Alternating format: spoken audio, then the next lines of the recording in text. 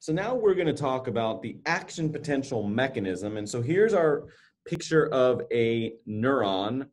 And we have a signal, a stimulus that comes in on the level of the dendrites.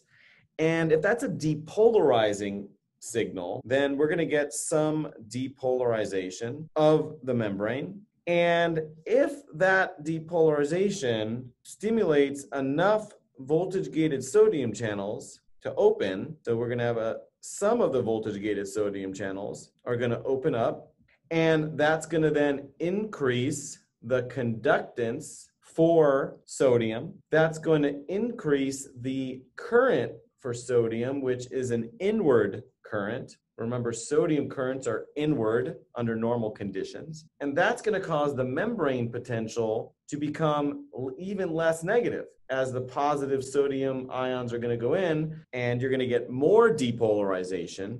And the more depolarization you're going to get more sodium channels to open up. More sodium channels means more conductance, more inward sodium current, more depolarization, and it's a positive feedback loop, a regenerative process.